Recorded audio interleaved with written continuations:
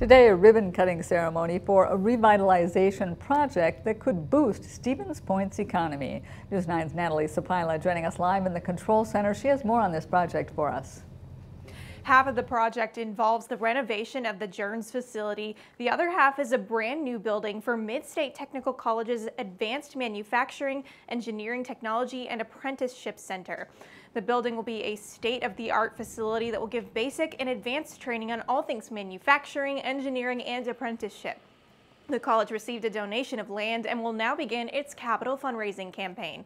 Mid-State's president says this new facility will address a core need for central Wisconsin.